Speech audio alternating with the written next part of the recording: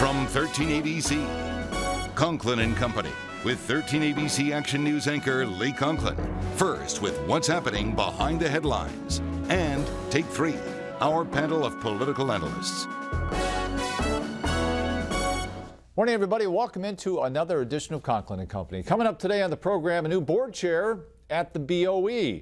Also, an urgent call from the American Red Cross. Also, the Southwick plan today, cleaning up economic development and her first 7 months in office. So much to get to today, so we ask Councilwoman at Large in Toledo, Sandy Spang, 7 months in. How's it going? Oh, it's great.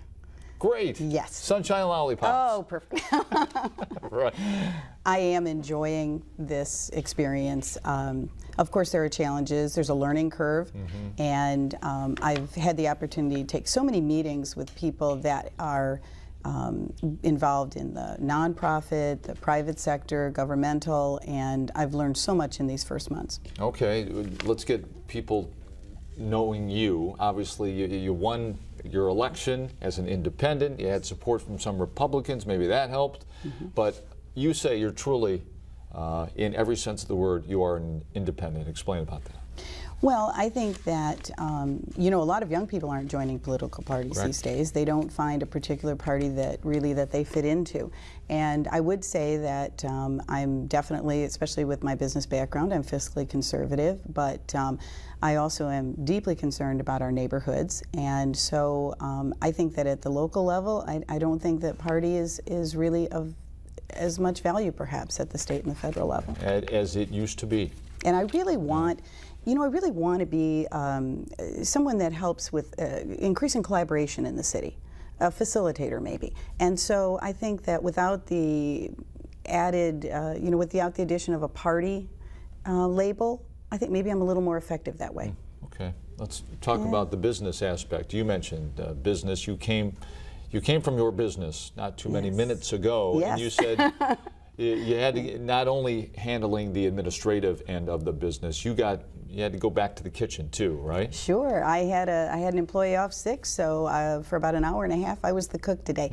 And you know, I do think that I have the perfect other job to go with my council responsibilities because it's very flexible. Okay, this is Plate 21. We can mention the business. Yes, my coffee house. Over on Rugby Drive, South Toledo.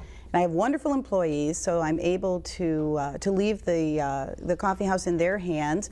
My husband and I also have commercial and residential rental properties. So I think all of those broad experiences, I think I bring those to council, and I think they're a plus. All right. So the business aspect, you have that background, also a mother, and also a member of Mayor Bell's committee on blight removal. Not too long ago, correct? Yes. Like many citizens, I got involved with the Future of Toledo program, and the area that I was interested at that time was blight and repurposing property. Okay, so what do you make of all this now with Mayor Collins in place? The Blade does this story on the blight, and really not a big surprise that we have areas that really need addressing in this city. Absolutely. And now, and Mayor Collins ran on a platform, I'm going to clean up some of this called the Tidy Towns, right? And the first initiative takes place in East Toledo this past week. What do you make of this initiative, Sandy Spang? Well, I think that I'm sensing from the calls that I get and from the emails that people are addressing me in a very positive way with their concerns. I wouldn't call them so much complaints as concerns. I think there's a real sense on the part of citizens that we want to collaboratively clean up our city. But I also think that we have a lot of infrastructure challenges, and blight can take many forms. The area that I'm particularly interested in are the empty retail and small manufacturing spaces all throughout our city. And I've been advocating for a code upgrade program. Often a real obstacle to repurposing properties for a property owner to work with an entrepreneur is that when you have a change of use, you have to bring that property up to new building standards according to Ohio code. And so in the past we've had facade grants. I'm advocating for a code upgrade grant, which I think would then bring up the quality of our retail and small manufacturing spaces in Toledo. And whether the initial business that goes in makes it or not, we've brought that property up to a rentable, usable level. Okay. So been working on that. Take us through the step then. Code update grant. We showed video of city employees and perhaps some neighbors working on the east side too. Right. So this is apples and oranges here. Right. And this leads me to think about Southwick. And we'll talk more in take 3 about this plan to purchase that property. So take us through this code upgrade in your perfect world. What would it be? Well, in my perfect world, this would be much like the facade grants we've had in the past, but the entrepreneur would approach the property owner and say, you know, I'm interested in renting your property, and I bring with me this this grant money. And it could be in the form of a low interest loan, or it could be a matching grant, as like the facade grant's been. But it would incentivize, you know, just like Southwick. We often talk about the fact that Southwick was not aggressively marketed. Sometimes it's easier just to write a property off on your taxes than actually engage with a buyer or an entrepreneur. I want to provide that incentive to move them off the dime and have them work with those entrepreneurs.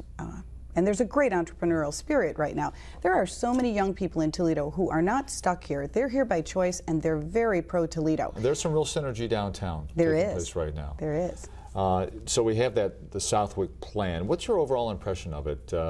Nothing to lose? Oh, absolutely. If you're the city here? It was a bold and aggressive move, but of course, we needed to get some traction. One of the things that I feel very positive about is people are starting to once again see that as a very prime piece of property.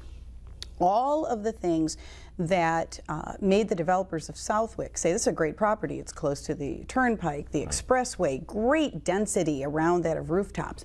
Those things are still very much true about that space. And so I'm very happy. The infrastructure is fantastic around there. It's all the infrastructure is in excellent condition. The ring around the property, as well as Reynolds Road. The businesses around. You go absolutely. I think of Cheyenne and Southwick Boulevard. Absolutely, in good shape. So it's, you know, this is not unusual in commercial real estate to have a due diligence period. And so I think that at this point, I don't feel a great sense of risk, because if we don't find an end user, we don't acquire the property. What have you learned? What have you learned, and what has troubled you in the first 7 months? First, the thing that you didn't see coming, that you know now about being on council, and maybe the biggest challenge that you're facing now. Well, I think I had a pretty clear vision. I had attended council meetings for a long time. You may recall I was nominated for the position that was vacated. Did not get it at that particular time. Right. And so I think for the most part, my expectations have been accurate. I'm really trying to work towards a greater sense of collaboration, communication. You know, that if there was any frustration, it was sort of being involved in conversations. But I feel like that's growing. We're a large council, 12 people. Collaboration with other members or with the administration? I mean, everyone. What do you mean? Absolutely. I think that isn't there an old saying that you can get a lot done if you don't care who gets the credit? And so I think that it's important. Do others care who gets the credit?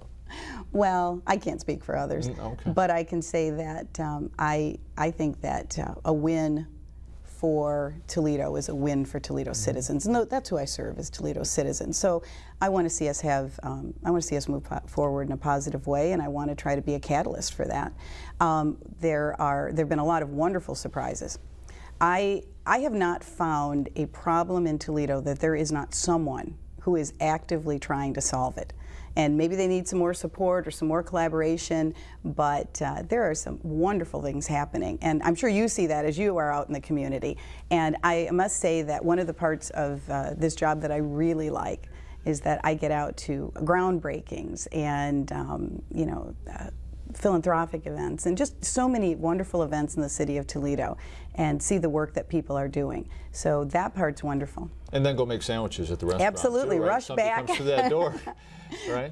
Or I get a text they're out of something, and so I'm definitely switching hats a lot. But I do think that that I have the right, you know, the right mix in my life to be able to do those things and meet my commitments to council. 7 months in, just getting started. Absolutely. Okay, a lot of work still yet to go. Great to see you and talk with you, and we'll have you back, of course, on Conklin. Thanks so much. Sandy Spang, Councilwoman at Large, City of Toledo. We'll see you down the road.